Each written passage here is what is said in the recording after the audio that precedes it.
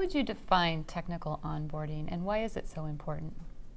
So first, let me just explain what onboarding is. Employee onboarding is taking someone from outside of the company, outside of the team, and making them a productive, independent, confident member of the team. Technical onboarding is the considerations around specifically onboarding employees that have a technical skill set. So I'm a software engineer, and when you onboard new software engineers, there's usually extra training that has to happen. We have internal processes at many companies that are, they shouldn't be difficult to learn, but they are. The reality is that the process is pretty complex for how we ship code. And so putting together training programs and onboarding programs for engineers requires special consideration and more effort for many companies. That makes sense. And you note in a talk that it's often overlooked. Why is that? I think it's rarely prioritized. I mean, every company has a lot to do, and onboarding employees, it's unclear how much that adds to the business value. I think when people think about it conceptually, the return on investment is incredibly high though. Having a productive, high-functioning team is invaluable. And onboarding helps with things like attrition, and it helps with the productivity of the actual team. So you actually save yourself a lot of money, and you utilize the money that you're already spending on employees. So when companies do put in place onboarding programs, they really see the benefits. But for a lot of companies, it's hard before they have an onboarding program in place for them to really go, oh yes, this is hugely valuable and hugely important to our company. I mean, there's a million things that people at companies are dealing with. Right. And what are some onboarding best practices that you would recommend? So I have an entire talk kind of on the philosophy behind onboarding and a blog post for people who don't like to watch talks. Best practices are around kind of focusing on three major categories for a person. There's the technical skill set that they need to do their job. We tend to overemphasize this, but pretty much everything is learnable today with the internet. So if you need to learn a specific programming language, if you're a designer and you need to learn a new tool, that's kind of your technical skill set. There's the company knowledge and process. This is hugely important to the effectiveness of an employee day to day. It's often something too that companies are very bad at documenting.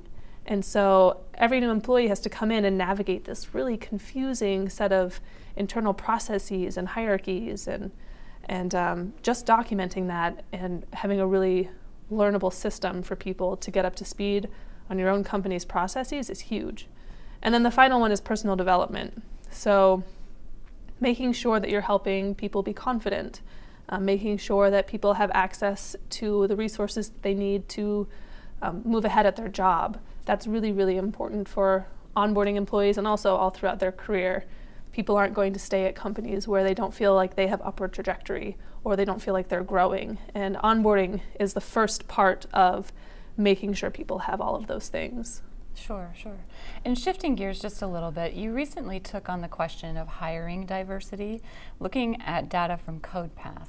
Can you share a little bit about what you found in that data? Yeah. So I've talked to a lot of companies about bringing on more diverse teams. And one of the pushbacks that you often get is, well, we want to hire more diversity, but we don't want to lower the bar. And that is one of those delightful phrases where when you hear it, you kind of go, okay, the assumption there is that you would have to lower the bar, that for some reason women or people of color are less good at programming than the existing group. And you're just like, that's not right. And so my goal with the article was to find some data, where there were enough different people going through the program that we could actually analyze it. So my hypothesis, of course, is that there is no difference between the performance of these different groups. Computers are great because they don't care what you look like. And that's what we found. And CodePath it's a training program. They go out to a bunch of different companies. So I think Facebook has used them.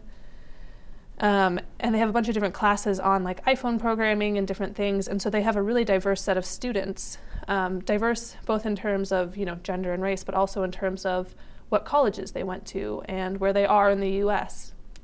And so we looked at a bunch of different factors to see if there was any difference in their top 18% of performers and the overall breakdown of their students. And there wasn't. There is no statistically significant difference between the performance of women versus men. There wasn't enough data for certain certain racial groups, but there's also no statistically significant difference in the performance across the races that had large enough pools of people. And so the idea that you would have to lower the bar to hire diversity is an incorrect assumption. If you have 5% of a certain group coming through your recruiting pipeline and you are hiring less than 5%, there is a problem with your recruiting pipeline. It is biased. It's not to say that you have to somehow magically make your team 50% women and 50% men if only 20% of the people interviewing at your company are women. But if you are interviewing 20% women and you are hiring 15, you have a problem. And that's kind of what that whole thing is about. Right. And last question for you. What people or projects are you following? So I am a Python developer, so I follow a lot of the projects in the Python community. So Flask, the requests library. I don't use a lot of products myself, actually. Mark Benioff, the CEO of Salesforce, is my new favorite person on Twitter because he's one of the few tech leaders whose thoughts I actually want to hear. Yeah, and then I would say I have a pretty diverse set of people I follow on Twitter, and I really like that. And so Erica Joy from Slack talks a bunch about diversity, and Anwan Simmons is a speaker I've seen talk, and he's great. And so those are the people I like to follow. All right, well, thank you very much for talking with me today.